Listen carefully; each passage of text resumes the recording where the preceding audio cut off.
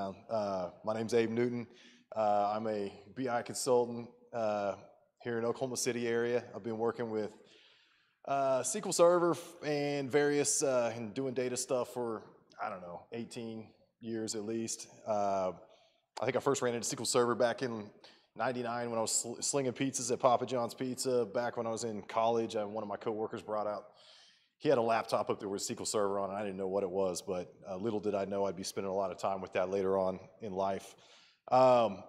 Recently, I've probably been hanging out with the PowerBI user group. I've been to the SQL Server user group in the past. It's been a long time. I saw some of the cool things you guys were doing and building labs and things like that, and I thought it was pretty cool. And I thought I had a presentation here that kind of crossed both areas. I thought it'd be cool to talk to you all about building the billion row dashboard. Is what we call it, working with direct query versus import. If you don't understand what those are, we'll get into it and we'll hopefully try to answer some of those questions and have a little fun doing so. Let's go. I got to find my page down button here real quick. New keyboard that I don't use very often. Here we go. There we go. Maybe I can just click on it too. So some of the questions we're going to explore again. What is the best way to create a billion row dashboard? What is import? What is direct query? What is dual storage mode? Why would we choose one over the other? Can we use them at the same time? And again, no particular order to these. Let's see. We can just click. I thought this was kind of cool, especially for my daughter who's in attendance, just to kind of give them a little explanation. What does a billion records look like? I've seen this a million times over the years since the spawn of the internet. Keep in mind, these are $1, $100 bills, so we got to kind of look at what a billion records would look like, or $1 billion bills. We would take we could look at the, I don't know if you can see my pointer there. Oh gosh, I never turn on my control little thing that usually shows where I'm at for once in my life. I need it.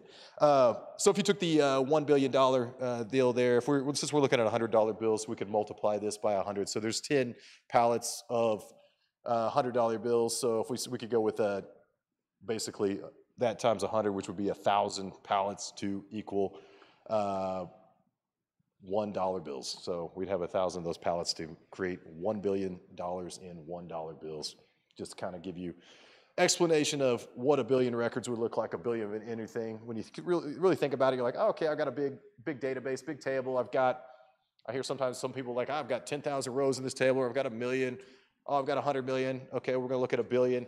Some people dealing with 1 trillion. Some people dealing with 100 trillion. How do we get to that stuff? So I feel I've for a long time wanted to, been working with database, and I found that I really needed to build labs. I always thought it was really cool that they did a thing working with SQL Server labs, building your own SQL Server lab. They had a video that the group put up last month. Go check it out. It's a good thing to get you started on building a lab. I highly recommend that video. I've been building them for about 10 years. I kind of found out, I was like, hey, I just want to build something really big, put a lot of records in a table, start playing with it. I found, and as I've become a consultant, freelance consultant, I've kind of found that, hey, I need some demonstration stuff to show clients, show them how things work, show them what they do, and you can't really, it's hard to put those up at the last second. You really got to have something with some dummy data in it, some demo data already pre-configured that you kind of know what you're working with, that you can kind of show off some of the new features. So that's what I've been working towards for a long time. I have a lab that I built in my house, kind of have one here, but I'm going to hook in. We're going to be connected in my home lab as well, so kind of give us a little bit more horsepower and some stuff that I have pre-configured for that kind of stuff. Let's see, moving on. Well, that first question in there, what is the best way to create a billion row dashboard? When I say dashboard, I kind of think of visualization dashboard.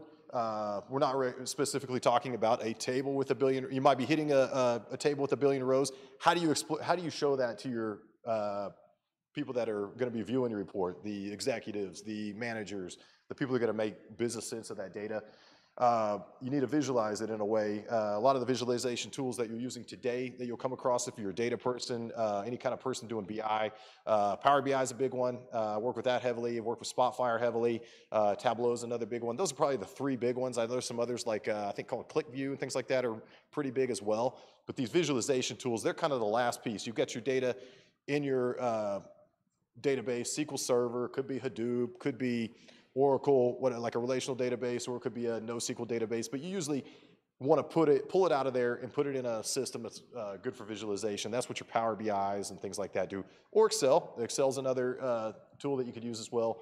Pull it into Excel, create cool charts and visualizations to make sense of the data. So if you've ever tried to work with any of those tools, after a certain point, as the data gets larger, it gets tough. I think it was just 10 years ago that you could put more than about 64,000 records in Excel directly. Before 2007 Excel, there was a hard cutoff. 64,000 rows, boom, that's it. That's as much data as you're pulling into Excel. So you had to pull that data from an external source. And we didn't have all these. There was a Tableau, and some of those were starting to make a name for themselves. We didn't have Power BI, Spotfire. I hadn't heard of yet, but I think it was starting to maybe come around. So you needed that tool to visualize that data. So those tools use a little bit different technology for storing data, importing it, and letting you see more records.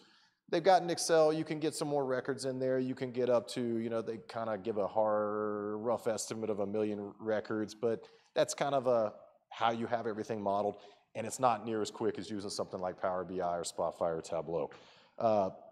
So when you get into 1 billion rows, that gives problems to even some of those tools, the Spotfire, the Tableau, the Power BI. Those tools, you can pull records in. Like Power BI has a hard stop. You can build basically a database model in that. It's like an in-memory row store database. You can pull that in, but it's got pretty much a hard stop at about 1 million rows. So you're kind of dead in the water there unless you've pre-aggregated your data out of your source system before you got in there. So one of the things we're going to look at today, as we kind of mentioned in the subtitle of the talk, is import versus direct query. Import's when we're pulling the data directly into our in-visualization tool like Power BI and putting it into the model there, the relational model there.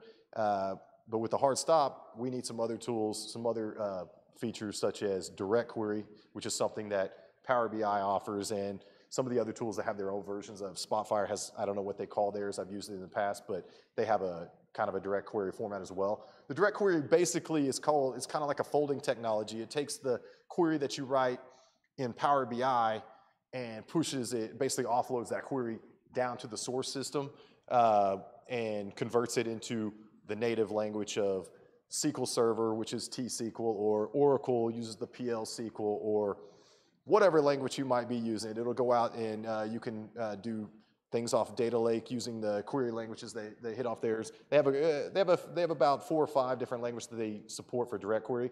There's a lot more for import, but you're a little bit more limited there. But what that does, it allows you to harness that, the end system there, and hit some larger tables that are have the upper bounds of the source system, say SQL Server. SQL Server, if you set it up right, you can get into possibly trillions of rows. So it's basically going to offload it there and then bring the aggregated data back to your dashboard so that you can display it there.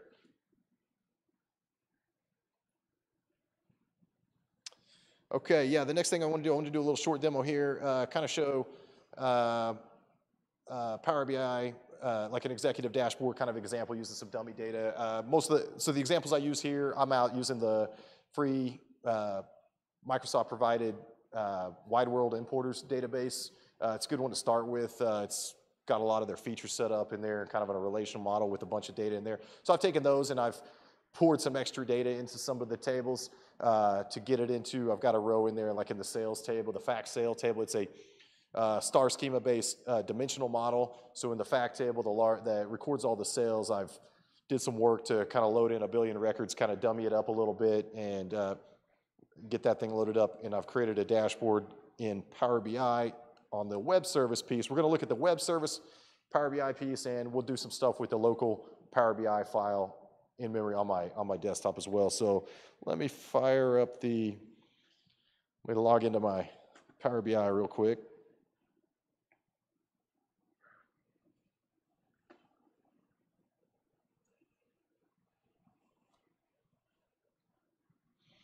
If you're unfamiliar with this is the Power BI portal. A lot of people use Power BI. They don't see this piece. Some people use mainly on their desktop tool. They have a desktop database tool called Power BI.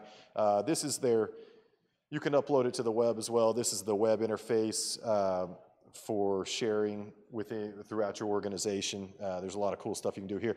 What we're looking at here is a dashboard that we've created off of a series of reports. Let me see if I can maybe scroll it down a little bit more size for yeah, there we go. Perfect. This is kind of an example of something you might show an executive.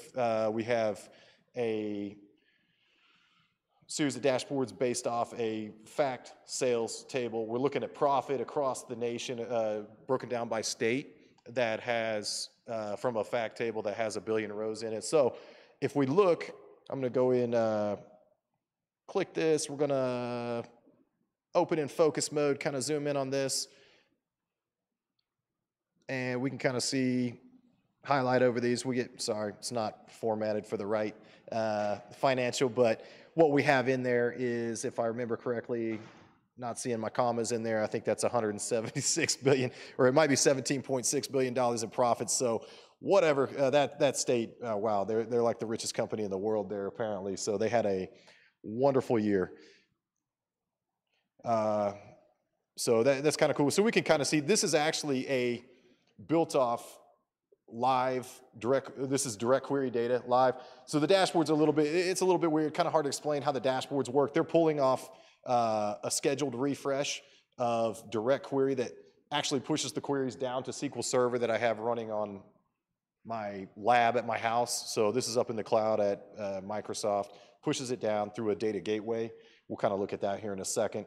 But the way these dashboards are, I think they're a pretty cool way to do. So we're talking about how we do a 1 billion row dashboard. If I'm showing this to an executive, they probably don't want to see this thing refreshing taking 10 minutes to refresh 1 billion rows. So something like this is on a scheduled system. So it pulls it maybe once a day. Depending on how much if you pay enough money, you can have it refresh like every 15 minutes or so and kind of have ready to go tiles. Or you can click on them. We can actually go down and click on some of the data underneath and see in real time what it's doing. So if I click, let's see. I'll get to those here in just a second. But we have a further breakdown in this dashboard. I've kind of got some individual cells so we can kind of look and zone in on specific states, kind of see what the cities are doing within the states as well. If we let's look at the focus mode again. So now we're looking at just New York, and now we're at a city level, I believe, instead of a state level. We can kind of see breakdown of what that profit was like across that city. So that's something I would say is great for an executive. You can see a yearly breakdown of what the profit is by year. So, and you kind of see over here, oh wow, 2010, 2011, we had some mega sales. It really dropped off. We hit the floor. So basically something, what happened in 2013, I don't know. This company bottomed out. Of course, that's where the dummy data I put in was all for like a two-year span, kind of a random 2-year span within there. Kind of ran out of time putting more data in there. Someday we'll complete this out and try to fill that out with more random data. But, so an executive might want to see this, but if we got a data analyst, somebody's kind of working more with the data, trying to explore, he might say, hey, let's go figure out what's wrong with that, what happened that year. Let's go explore it a little bit more.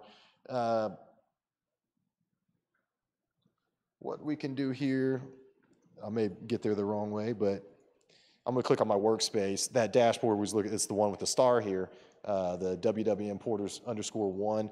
I can click over here in the services. It's kind of cool. I like having it in the service. It's got some cool features. It makes it more accessible to everybody. Sometimes it's cool to kind of import it on your desktop if you can, but make it available to the enterprise if you've got a lot of people that want to see this.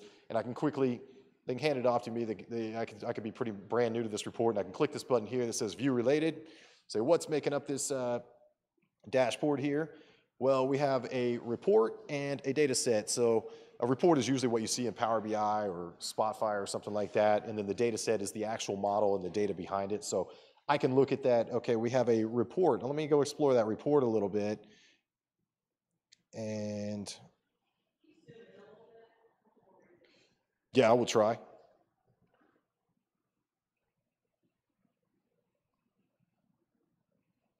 If nothing else, I'll kind of focus in on one of those. How's that looking? Some of it's going to be good. Some of it's probably going to be bad. And so here we're actually seeing the live dashboard tiles from the report. So these are we have a couple of panes here. This is a Power BI report that's hitting the actual database in real time. So it's refreshing right now. You kind of see little spinny things over in the right and left as that report refreshes. And then you can pick, so we can have multiple reports put up there and they go into a dashboard. So I think the dashboard, I can't remember if I've made it from a couple different reports or not, but you can kind of create an executive summary there. Let me let that one refresh. So it's coming in. It's going to take just a minute. I probably wouldn't want to hand this off to an executive and have them wait on it at a board meeting. So this is something I would kind of explore on my own. But you get some more power with this kind of interface right here to explore a little bit, get a few more answers. So for instance, we can look at, then we have our drill downs and things like that. We can, actually let me drill it up. There we go. So now we've got our 2011. So I could click on, let me see all the profit for 2011, and that's going to send all these now are spinning, even if you can't completely see them. When they update, it's going to update all the other visualizations to 2011. It's actually creating a Power BI query, and those all just updated. So now we've seen 2011. We could drill down into these and do a lot of fun stuff like that if we wanted to. It's actually sending over the wire to the SQL Server database, transporting, taking that, what's called DAX language that Power BI uses, converting that to T-SQL, querying the billion row tables and the relational database there, pulling it back in, converting it to DAX language, and updating these visuals at PowerBI.com. And then and again, we can see we've got that, and then we've got our data sets as well that we can see, and we can schedule our refreshes, and that's going to be kind of harder, I know, for y'all to see there, but we can schedule our refreshes. We can actually explore the data and just kind of play with the data and add things to the data there as well.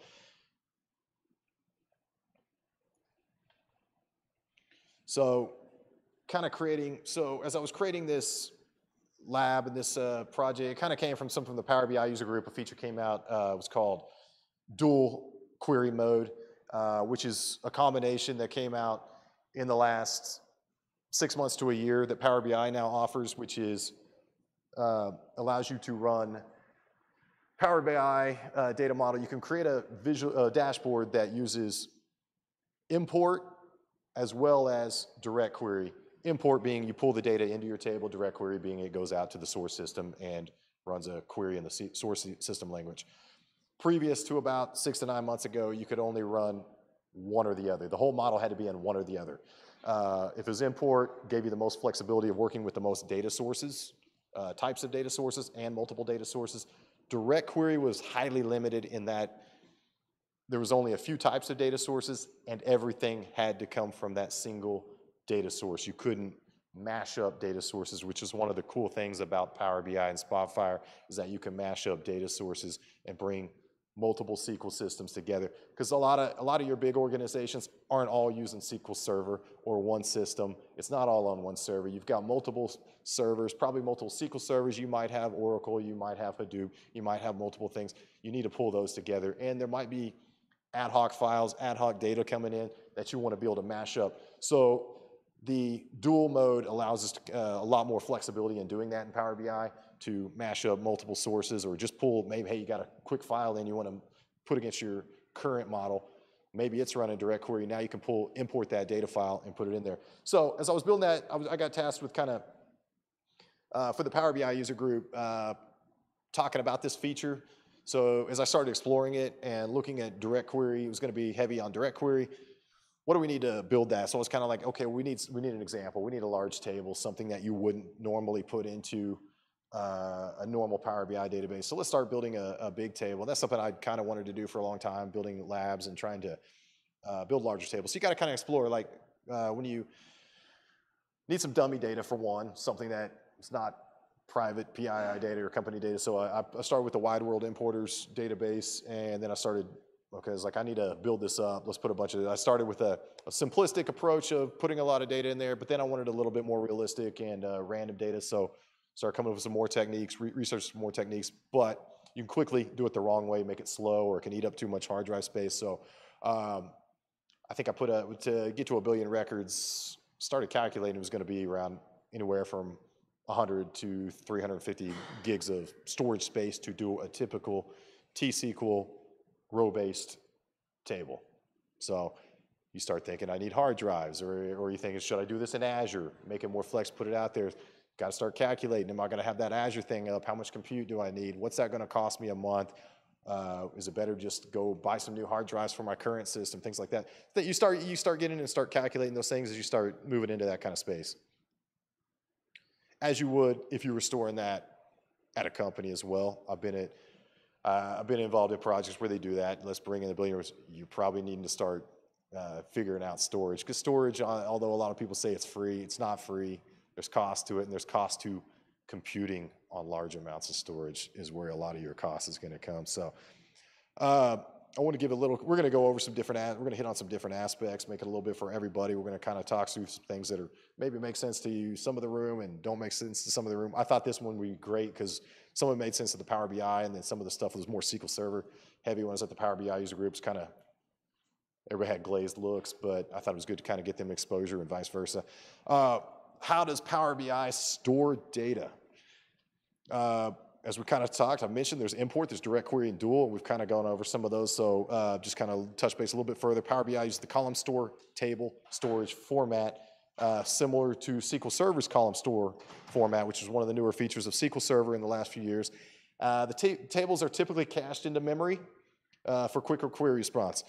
Direct query, which is the Power BI, we've talked about that. It's going to send it down to the source system database, basically fold those queries out.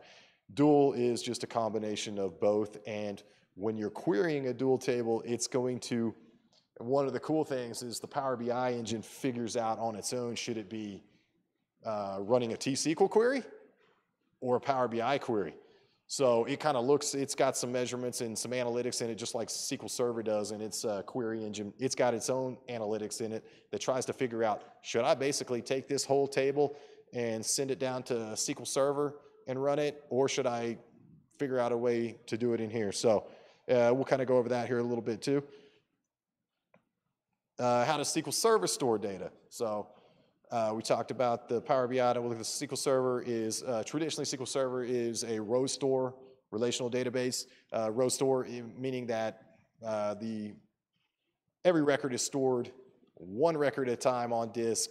You got column A, column B, column C. For that one record will be contiguously, well, I say contiguously, in theory, from a logical standpoint on disk, it stores them. Whereas column store, it'll store a whole column at a time, then the next column, virtually. And there's some nuances to it that make it that are not straight columns all the way through, but basically row store, row at a time. Column store is basically the perpendicular to that. I don't know what you call it. Maybe the inverse, one of those. Both of them have clustered or a heap is a term you'll hear when you get into when you get into SQL Server tables and indexes. Clustered is actually, you would have one clustered index per table. That's how it's physically stored on disk. So it lays it out. That's your, it's indexed in the, usually a lot of times you cluster your primary key, not always, but the clustered index it's going to physically store it in that direction. Whereas a heap, if you store it as a heap, it just kind of throws it out there. There's no rhyme or reason. You could have other indexes on top of it, but as far as it being on disk, it just kind of, it's going to distribute those kind of evenly across whatever mechanism. There's not a rhyme or reason for the sorting. And I will say, I got it. You put a billion row heap out there and try to query that thing, pretty slow. Might be easier to set up a heap in the beginning. It's one thing, you know, I kind of went through it in stages. I threw it out there, no clustered index, and trying to just pull it from SQL Server without a clustered index. Whew, you're sitting there all day. It's like, I don't know if this thing's going to come back. It was like maybe a day, 2 days, just to get simple queries back on not a very wide table. Row store versus column store. I think I just answered those questions probably, but this kind of goes a little bit deeper. Row store, good for transactional purposes, transactional database. As you got a sale comes along, you need to record the transactions of that sale as it's happening. Usually have a more normalized database structure with that. That's good for as the app. I kind of talk about it's like, okay, that's the application, is, you know, the actual application you're using. It's like a sales application, and you want to record all those. You need to be able to have those tables normalized out, and you're going to put it a row at a time, because you're usually reading a record at a time and working on a single record, or maybe a group of records. Whereas column store is good for analytics databases, analytics queries. With analytics queries, you're not typically working on a row at a time or a record at a time. I don't really care about, okay, let me do analytics on Abe Newton, the record for Abe Newton. No, you're usually doing analytics on a group of record, like a whole column within a table. So let's say I want to, what were the sales across the whole last several years? You want to look, you're looking at the profit columns, you're looking at all your fact columns, your profit, your sales tax, things like that. And you want to be able to do calculations across that whole column. So that's where row store comes in really cool, because it's all stored contiguously on disk for that row. So you can quickly, when you get down to the physics of it, the disk can more quickly pull in that whole row, read it all at once. Whereas if you got it row stored out, it might have to read through every single row in that table, read them all in, because with SQL Server, I might touch on it a little bit as we kind of talk. SQL Server is going to read batches of records at a time. It usually, I think you can get deep into the science on that. It pulls in data pages, and it doesn't just pull in one column off one record at a time. It's got to read in batches of records at a time. So you pull in those batches. There's a lot of you're pulling it. You want to pull in what you need. So for this kind of stuff, the analytics stuff, we want to pull in columns is the better way to do that. So we're not pulling in a lot of data that we don't need, because that takes up memory. The memory ain't cheap. We talk about storage. Everybody, storage cheap. Well, memory ain't cheap. So we need to be able to store it correctly. We don't just want to throw it out on disk in an incorrect format and waste our CPU cycles and our memory and all that kind of good stuff. So that's where I kind of mentioned the read. Read a full record would require a lot of disk I/O. If you were doing it from a column store. It's just kind of visualization. If you kind of come back through the slides, kind of shows you a row store versus a column store. I think it's kind of as I kind of looked more at it, I don't think it does a very good job, but might give you a little bit of an idea. I'm gonna kind of go through some of these a little bit quickly, or try to, because we've got some other demos I want to do. So some of this is just for the people that are more interested. If you want to go back and put a few links on here, if you want to get kind of explore some of the stuff, I think there's some stuff that'll lead you in the right direction. I'll kind of fly through some of this. Let's see, SQL Server row-based storage. So that's kind of more what I was talking about, data stored in pages and extents. This kind of go, if you really want to get down to the technical weeds of how row-based traditional SQL Server tables work, this kind of get you down to the disk level and optimize, setting up your disks and things like that, and formatting your drives and how they're set up for row-based storage. Good link in there on pages and extents and architecture and some of the traditional SQL Server row-based, how that's set up.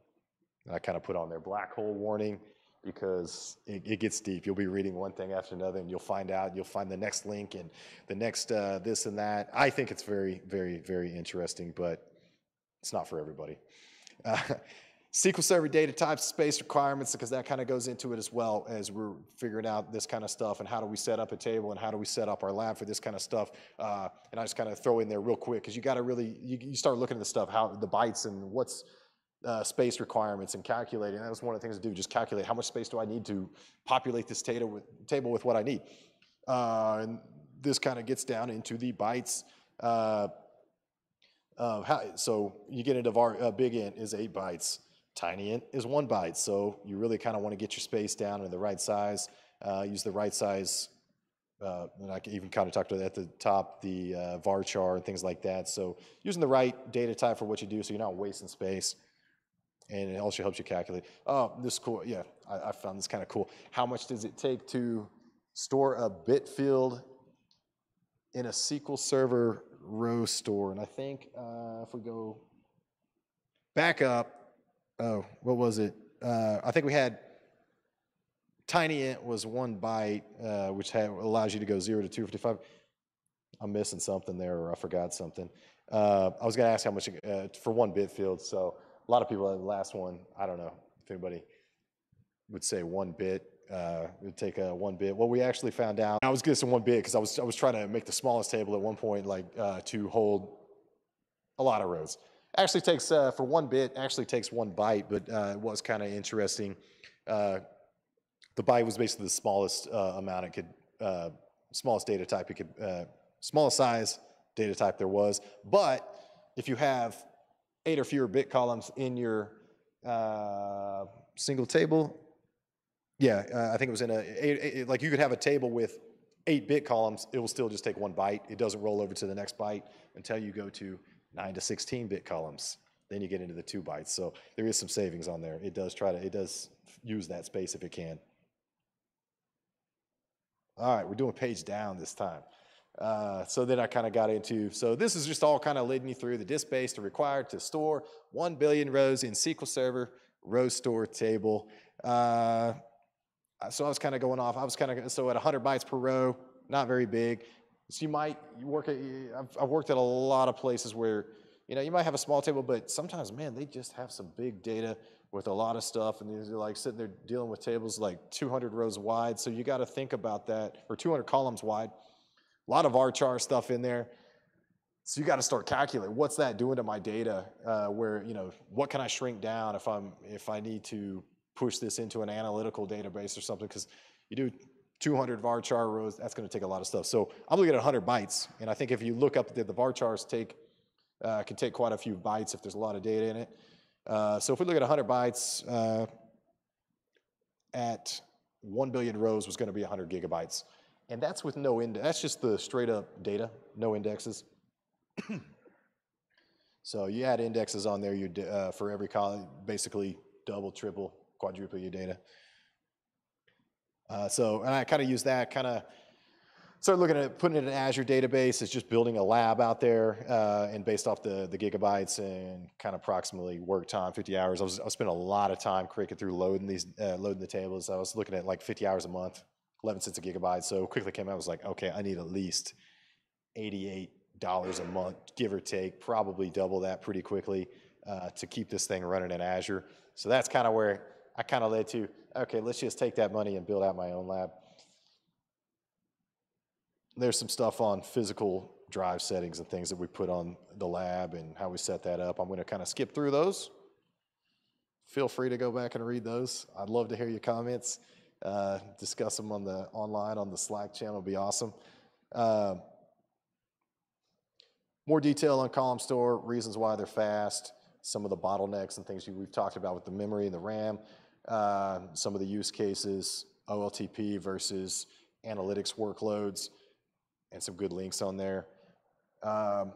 Compression, I will mention compression. One thing on column store indexes is the compression. It's much better, especially if you have a low card, if I speak right, if I say the wrong thing, I'm sorry.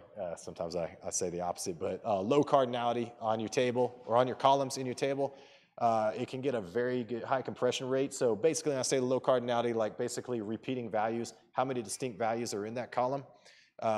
So if you have a large dimension or a large fact table and there's repeating values, so let's say it's just holding values from 0 to 10, well, and you've got 1 billion rows in it, well, you only have, it'll store those basically as 10, it'll crunch those down into basically 10 records, and then it has a little lookup dictionary that looks it up. So basically you can go from, in a row store, it doesn't get that kind of compression, and you're looking at, like I said, several hundred gigs of data. Whereas a column store, if you have a low cardinality, it can store in a fraction of that, basically. And with that that less disk space, it can pull SQL Server. The column store technology it also helps it move that data into memory a lot quicker. It doesn't take near as much space, so it can kind of pull that in batches into memory and work on it much quicker because it's a smaller size. It's already crunched out. It's already compressed. And then I kind of wrote in it. You can get additional, if you have some large, very, very large tables, and you can do this with, you can put some additional SQL Server compression on those tables in addition to what, and this goes for row store as well as column store.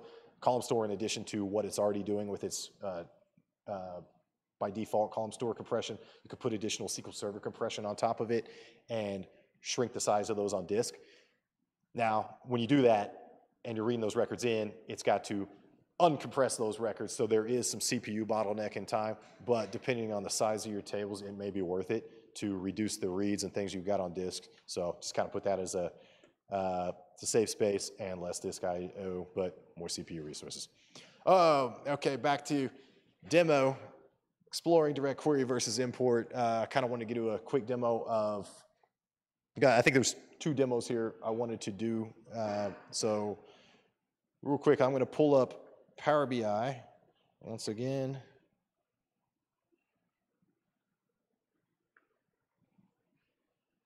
It's been a while since I've done this specific demo. Let's see how good my skills are.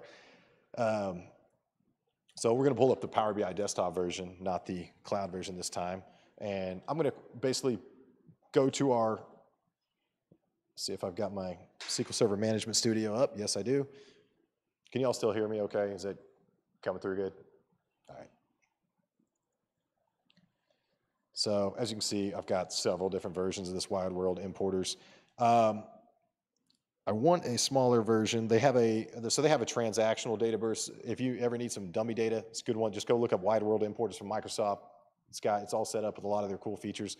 They have a transactional database called Wide World Importers, and they also have a data warehouse database built on top of that called Wide World Importers DW, which is in more of a star schema format. And they also got some cool ETL workloads that'll help move data from point A to point B, like in an SSIS package, and some workloads that'll actually populate the transactional database. You can kind of build little scenarios out. It's kind of cool, and you can modify them and kind of work through some end-to-end data warehouse kind of stuff. The only downside, the database is pretty small. Like I said, like their fact table is only like a few 100,000 rows, so I had to do some work to bulk the table up. We have I want to say DW full one. I always get confused. I think that's my large fact table. So if we run SQL Server reports, standard reports, disk usage by top tables, and this will tell me if that's that one or not, and that is not that one. Oh, there we go, large one. That should be it.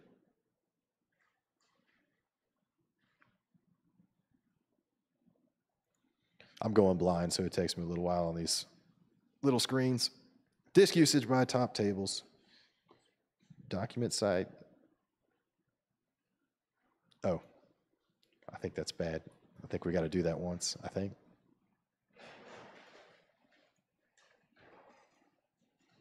Magic.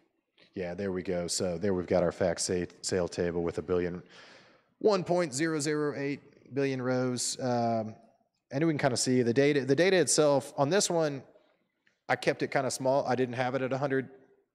I don't think I had 100 bytes per row, so a little smaller. So the data was only 24 gigs, but it's got some indexes on there. So we've got 202 gigs worth of indexes for a total about 226 gigs or so of space for that table, for that billion rows. So, if we went to 2 billion, now we're looking at 500 gigs worth of space. On the data warehouse, I actually, on this one, after a few, messing around with it a few times, I've actually got, let's look at the storage real quick. Sorry, I'm kind of going off track with the original demo, but I kind of want to show you this stuff as well. I thought it might be more interesting to the SQL Server user group. Storage, okay, tables. Fact sale. Come on, open up.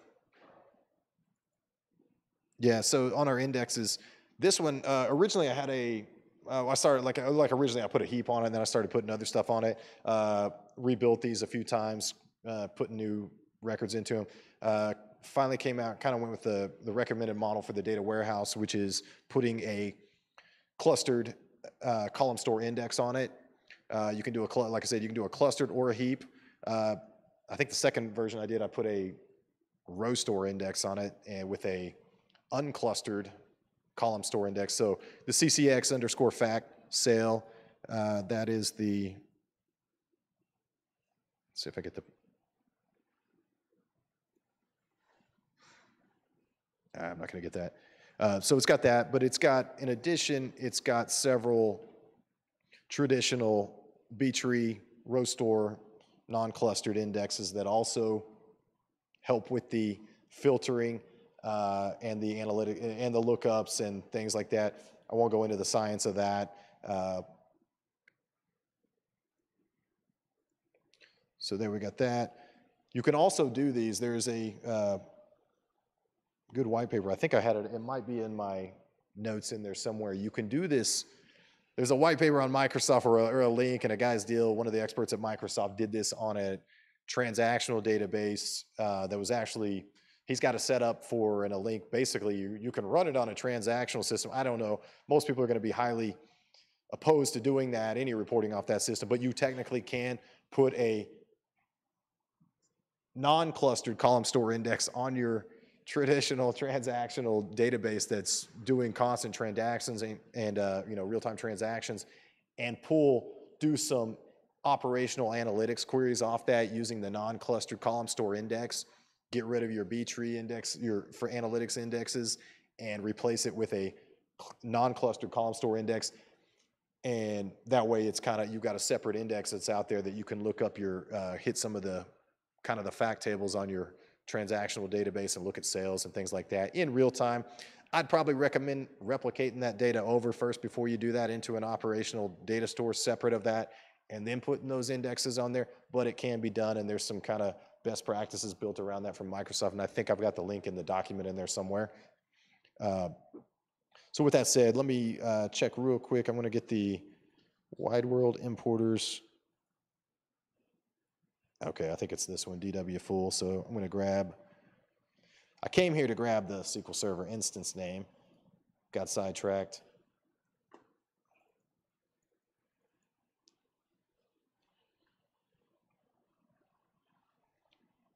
I always got to copy paste. There's no lookup within Power BI to actually get the name of the server. So database, we're going to go,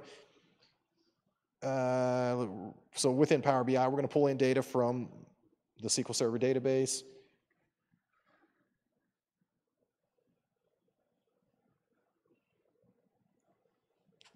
Come on. There it is.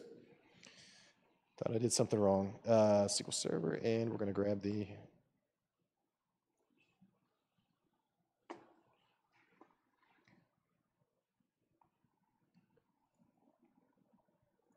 so copy that out, paste the database name, DW full, and we're going to start with direct query. So you can create a table in Power BI in direct query, and you can convert it to an import a dual or an import table. However, you cannot convert an import table to a direct query table. So I kind of recommend starting, there's some techniques we get around that, or work around that later, but I usually recommend, if you're kind of playing around, start with direct query and then kind of move into import if you're trying to build a dashboard, something like that, or a model. I'm just going to go I'm going to pull the tables directly. I'm not going to, you can type a query in there and build a custom table in your model. I'm just going to go out here and grab most of the tables and just kind of pull them in. And the cool thing is with like Power BI, it understands the relationships, or it tries to, if there's some key relationships, primary foreign key relationships between these tables, it will grab them and model them for you. You can have one primary relationship in between two tables. I'm going to leave the integration tables off because those really don't have anything to do with the actual data warehouse, just for the loading of the data warehouse model. and we're going to click load. Now, what this is doing is it's not actually importing any data. It's just creating the connections to that data model, and basically we get the metadata over here on the right in Power BI, and that allows us to do cool things like throw the city out there and look at, let's see, clicking on profit, and then we get, so these are real queries going back to the model directly as we're hitting it there. So everything's pulled, that's going in direct query. And one thing I want to do real quickly as I go through, let's see.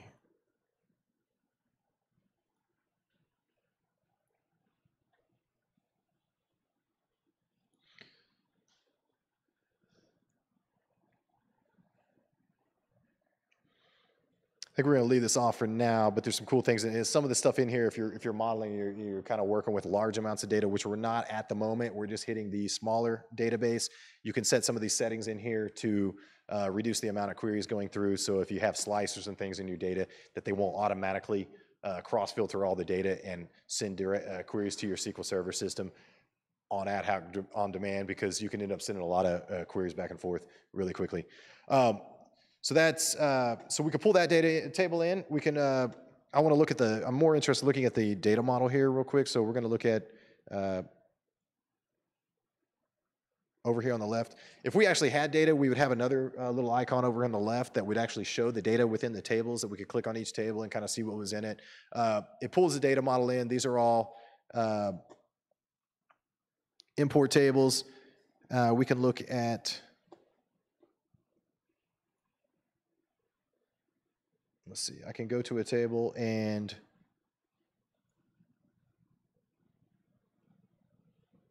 go to its properties, and I can set it to dual, at which point it's going to kind of decide on its own if it wants to, it's going to basically cache a version of that table, and if it makes sense, it'll use the cache in-memory row store version within the model here, but if it doesn't make sense, it'll kind of, at query time, determine if it wants to send that out to the source system or not and run that in SQL Server, or if it wants to use it here locally. Or we can send it over to, so at this point I can still go back to direct query. Cool, great, now we're back to direct query.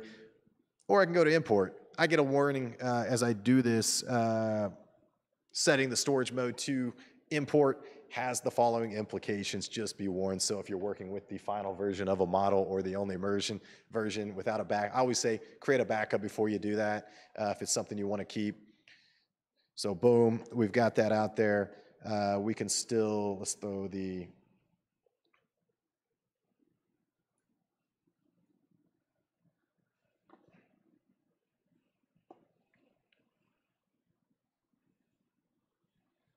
so that right there, we're creating a visualization that's using the fact sales table and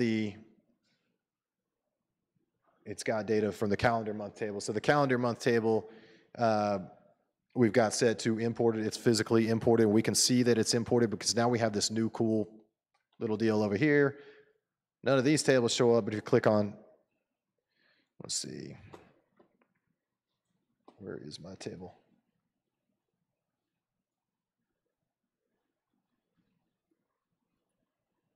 I'm going to say that, and now I can't see my data for some reason.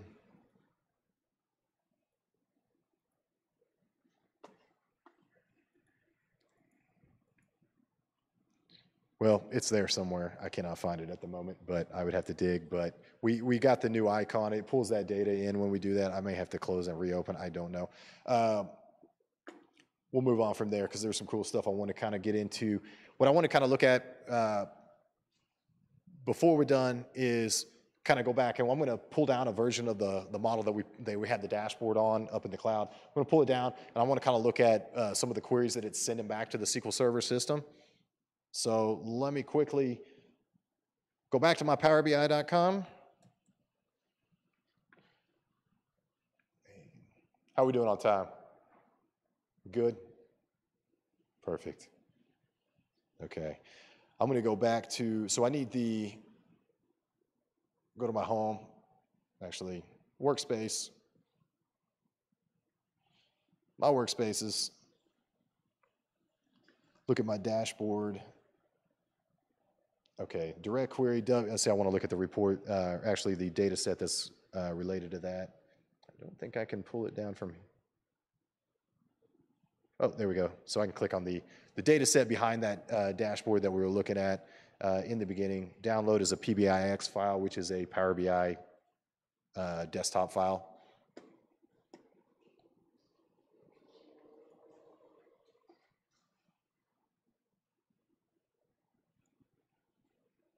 And again, that's the report that was kind of driving all this kind of stuff. So I'm going to open this Power BI desktop file up. It tells me it uses direct query.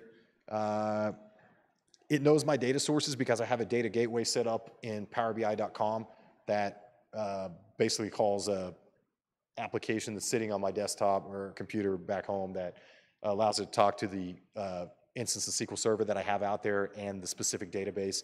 And it has the service account built into it, so it'll kind of hit it in there and log into the database. So when I pull it down here locally, it's looking for the same database or SQL Server instance, so same one. So it actually open it from here. If you were to open it on your own server, you would have to go into the settings and change the data source. Let's see, continue, and it's going to load up. Now this one again is going to hit the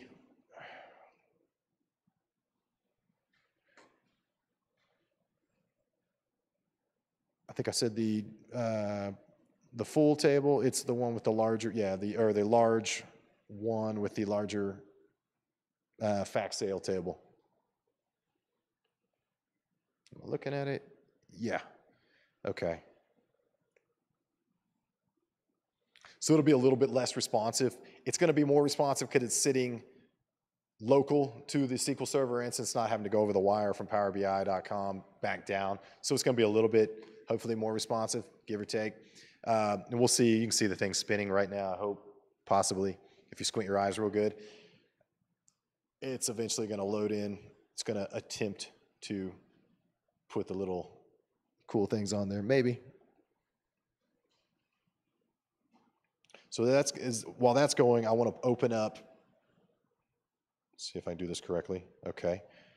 So what we're going to do is we're going to look at some of the queries behind it. We're going to do that by the fact that when you open up a Power BI desktop, if you're familiar with SQL Server analysis services, it actually creates a SQL Server analysis services instance on your machine.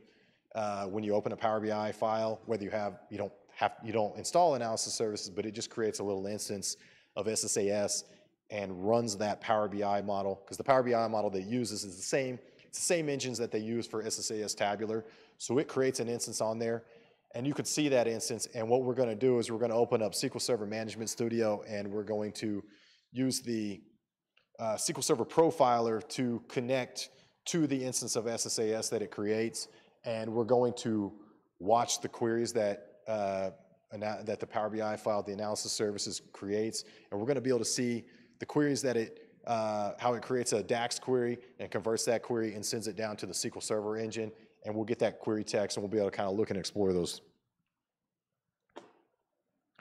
So so when you have Power BI Desktop installed, you come down into the App Data Power BI Desktop. There's you might have a couple of those. I might choose the wrong one. I'm going to choose the most recent one. So if I have multiple Power BI desktops, I have 2 open at the moment. So it's creating a folder for each one. I'm going to open the most recent one because I believe that's it. And we're going into the data. We're looking for a file called something port. There it is. ms something .port.txt. Open it up. All it has is this number in here, this port number. So coming back to SQL Server Management Studio, I'm going to kind of close up my SQL Server relational database instance.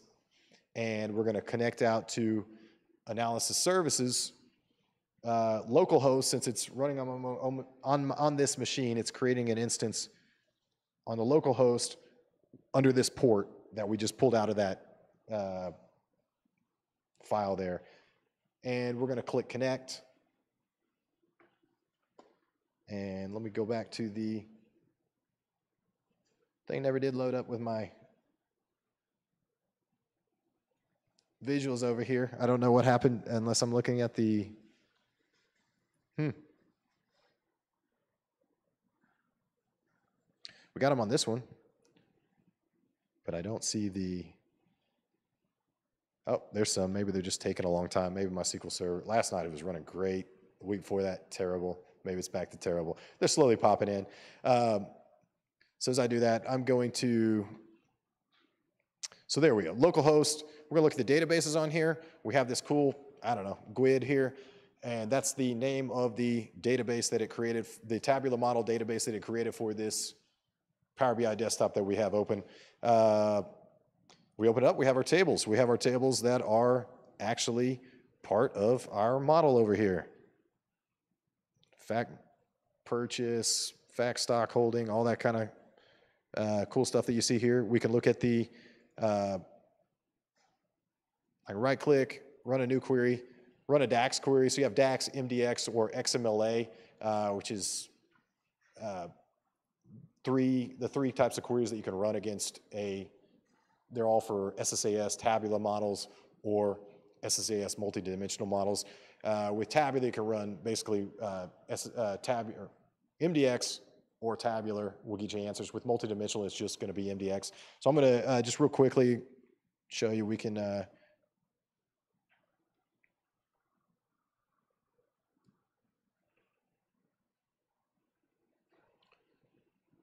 I can hit the D key, maybe.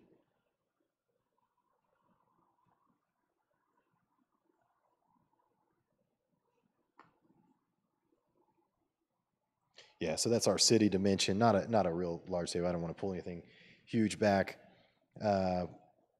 Coming out of our Power BI desktop model that we just downloaded from PowerBI.com out of the cloud. So you could, like, if you're working at an organization, you could pull that down, pull it out, look at it, quickly explore the data that's in any model. They also have some cool tools that they at SQL BI or I can't remember. I want to say SQL BI site. Look up the DAX Studio, pretty cool. They've got some cool tools for actually plugging into Power BI models and querying against them and extracting all the table. It'll do all the kind of fun stuff for you, and then you can write DAX against it right there. Or you can do it. You can do some of it. Managed to is a little harder, but you can see the SSAS instance. So what we're going to do beyond that, now that we're kind of showing that we're hitting that model, I'm going to turn on go to the tools in SSMS and where am I at? SQL Server Profiler, right at the top.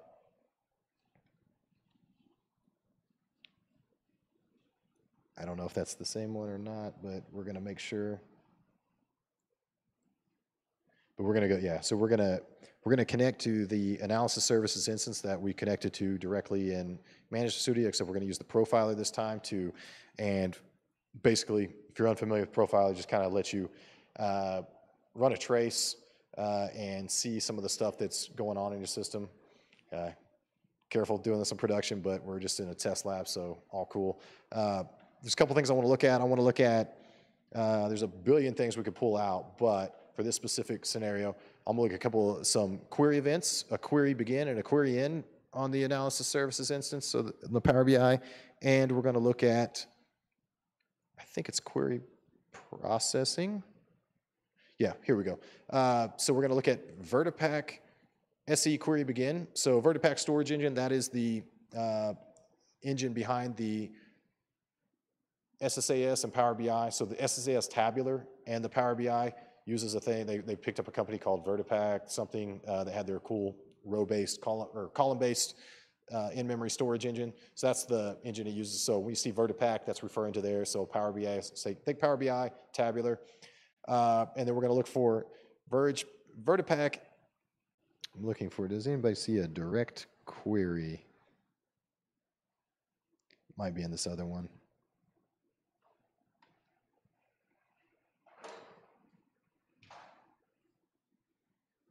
There it is. Direct query begin, direct query end. And we have, I actually didn't want the storage engine. I wanted direct query.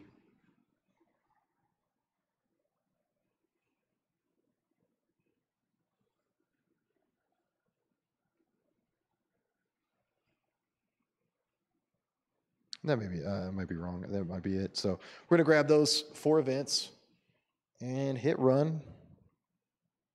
Trace is running. Now we're going to go back to our Power BI, go to our dashboard. So this one is hitting the large table. We're going to click. I'm just going to click this here to filter our visualizations down to, I guess that's a specific, yeah, we're in the, I think we're in the, the day of month. So, okay, that updated already. So it ran, it got the result back, updated our visualizations. This is hitting the fact sale, again, hitting the fact sale profit and combining it with a month. All direct query, we don't have any import or anything like that. So all direct query against the SQL Server instance. So let's go. So we ran that. So what that did is it ran a series of queries and converted them back to T-SQL. So now we got data in here. We got a query begin, query end. I'm going to grab anywhere you see VertiPack. I'm sorry, VertiPack, that's going to be the DAX. So if we look at those, we'll see. I think, did I get that right? Hang on.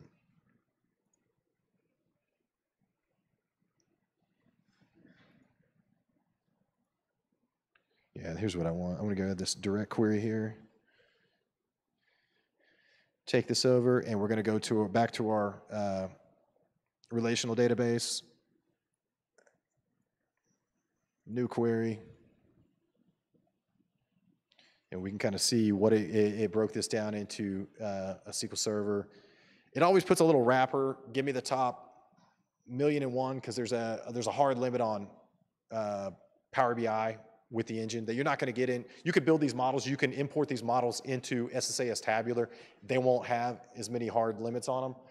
There is some limits, but it's just not they kind of self-inflict some Power BI. Sometimes to save you from yourself, sometimes to maybe financial reasons, but more often than not to save you from yourself. But when it's bringing back an aggregated result, so you're not going to have a lot of million rows returned anyway. It's usually going to be an aggregated result against so fact sale and combining that with the city dimension, where invoice date key is within that specific day. We can run that. Bingo, there it is. Thank you. 2002 Q4, boom. So it's hitting that. I wish I could zoom in more. Unfortunately, SQL Server Management Studio is not going to let me see the result zoomed in more, so it might be kind of hard to see, but it did aggregate those, gave us the profit is in one of those A0, A1 for that specific date that we filtered it down to. And we can look at, since we're in SQL Server 2017, we can look at the live query statistics. It's kind of nice. Did I just hit something? Stop it. Okay, there we go. I don't think we can zoom this. Oh, we can. Cool.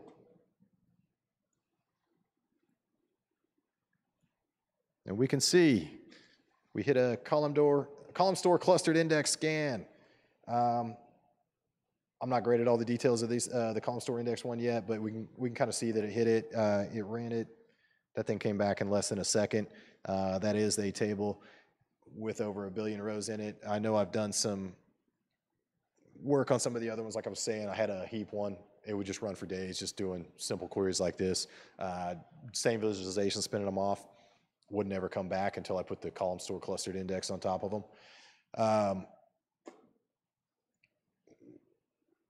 We can hit, I want to look at another thing I want to show you on this. Let's see if I've got I'm going to bear with me as I move this back up so we can bring back our line chart. We only have 2 dots here because we're on a single day in history. So I'm going to try to get this drilled back up where we see everything. Let's see. I might be oh, bear with me. Sometimes I'm still terrible at controlling the visualizations. I think we're still...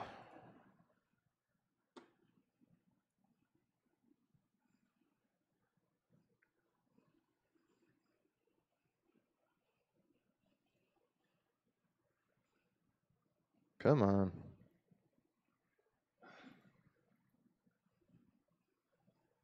Oh, that was, let me let that one finish spinning. See if it comes to life.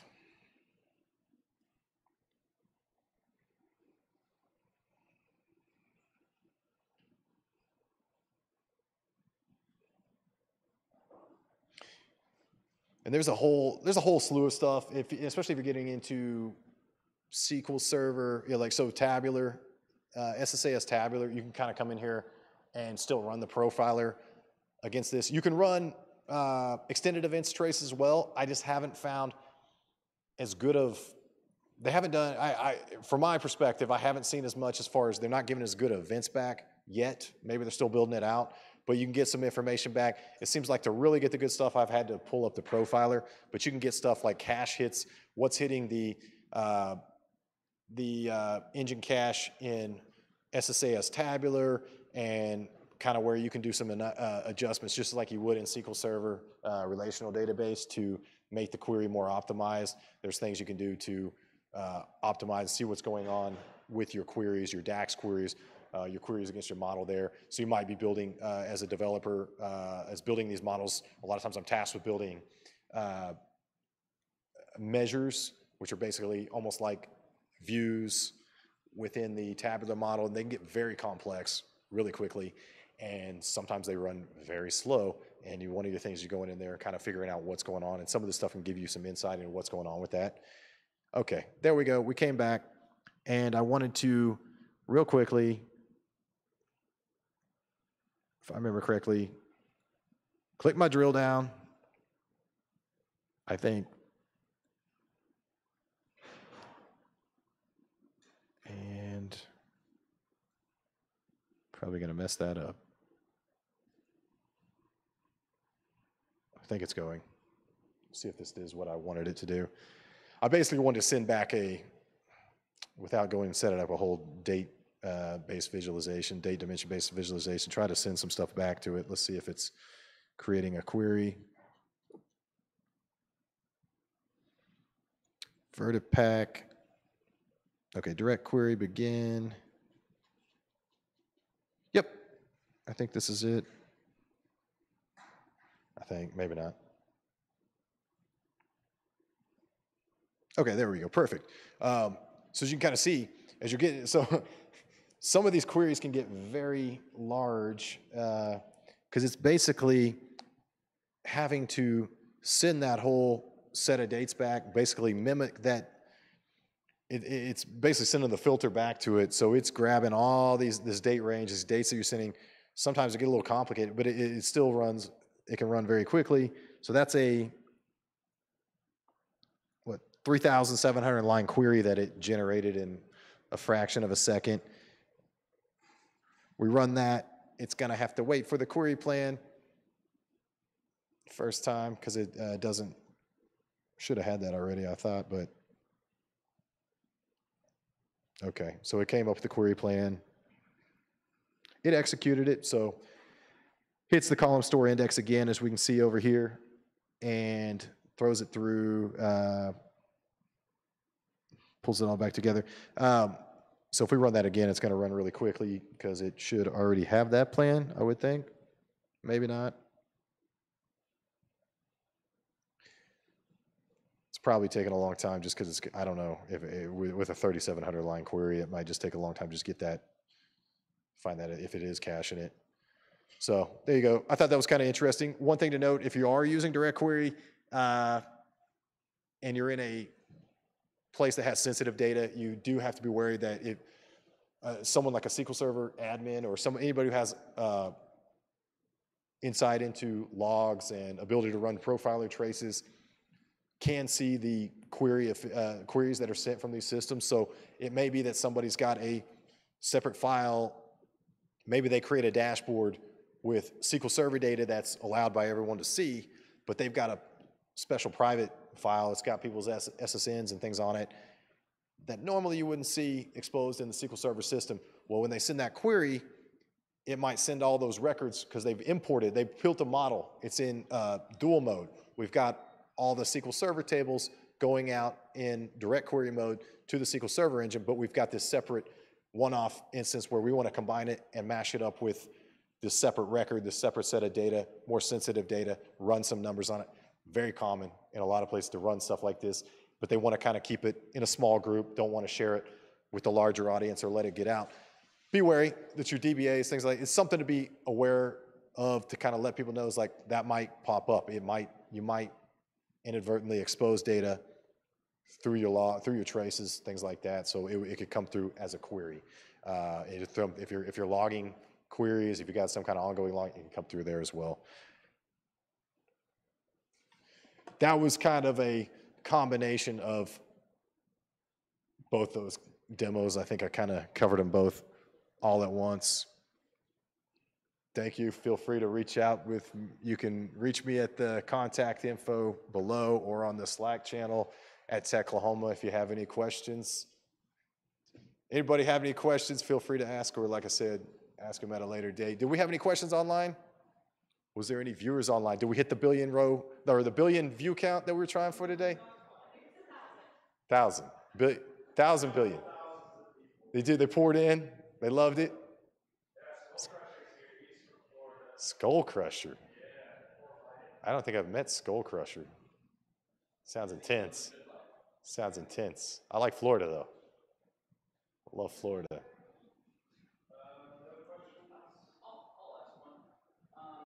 Okay, so what he's asking is, where in Power BI, the Power BI application, can you actually write a SQL Server query? And I think what you're asking is to actually physically import data into Power BI as an import, and where you do that, kind of like he's done with Crystal Reports. Yeah, I can show you that real quick. It's not a difficult thing. We were pretty much there earlier. I'm going to go to my smaller database that runs quicker model, and within the model, so that screen you saw me at the beginning, we were pulling in all the data. That was the same. It's just one of the links they have on the beginning. You could ideally just typically you go to modeling. I'm sorry, home. Go to from the home tab on the, whatever they call these ribbons. I'm not good with all the terminology of these. Seems like they always change. So get data is where you're going to go. And click on SQL Server. So right there, where did, actually, hang on, I wanted to, there it goes. Oh, if you actually, okay, don't use the drop down, you actually get the full list. They have a whole lot of, you can get data from a bunch of sources when you're using import. Direct query is much more limited to like 4 or 5 specific sources, because that's a lot of work to whatever it's doing to convert all this DAX to T-SQL, that's some crazy work. So there's not as many, but there's a lot that'll import and you can mash them up together. So if I come in and go to database, SQL Server database,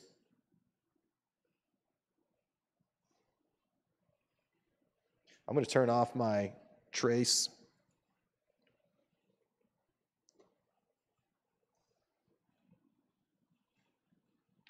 Go back.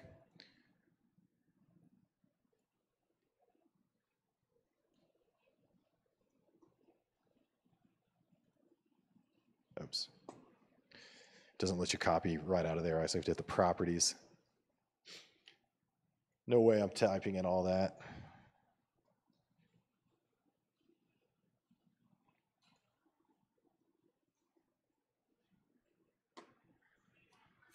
I'm just going to hit these small.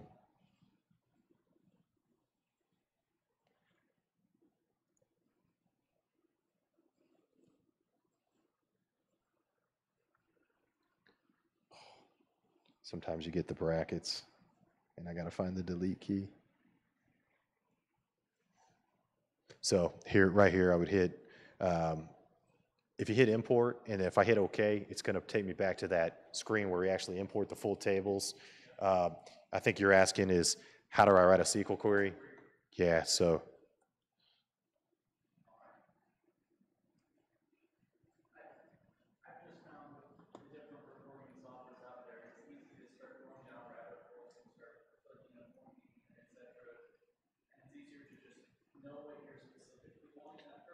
Yeah.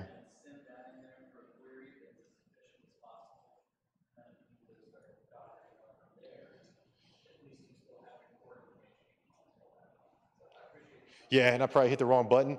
And the cool thing, I think both like the Power BI user group and the SQL Server user group, great if you use it, especially if you're using both of those, because they got a whole thing. I've been learning M language as well from time to time. M languages, so from Power BI, it uses DAX to query the model, but it has a mashup engine language called M.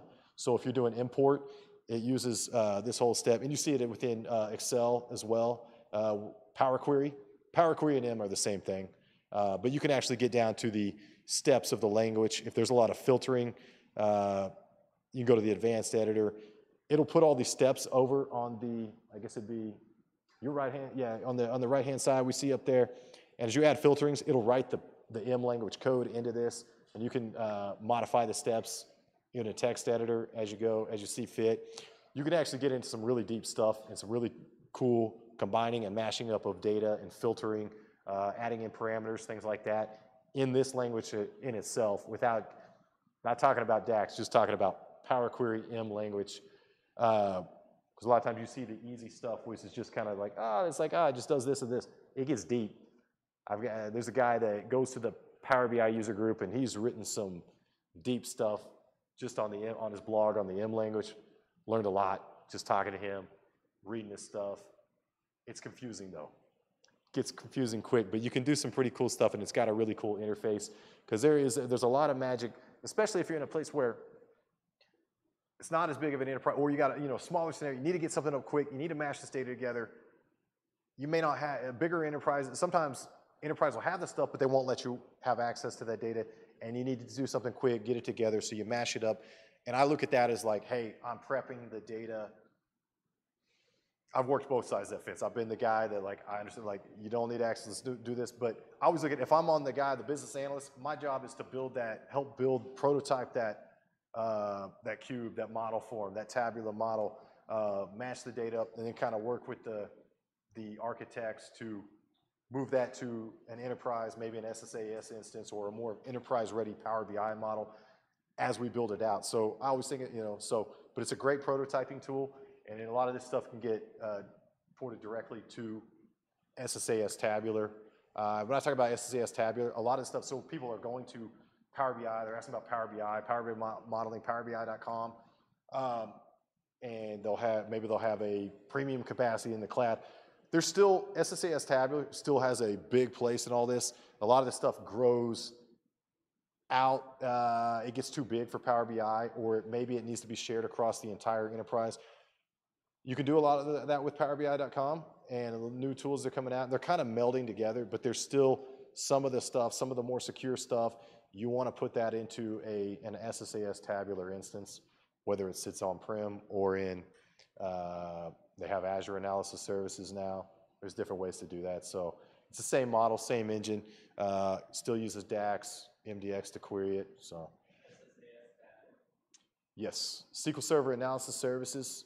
So it comes with, that's part of the SQL Server Enterprise, and well, it also comes with Standard as well.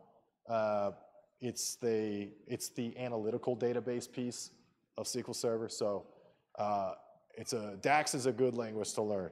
I tell that, so learn T-SQL. I spent years and years and years learning T-SQL.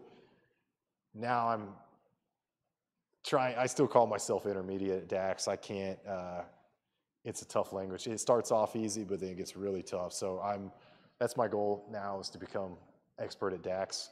So, but it's going to take a few years. few more years. Already a few years in, so good question. Sorry. Anything else? That's all I have. Did you need to say anything, or are we? I think that pretty much wraps up. Thanks for coming. Thanks for presenting. Thank you.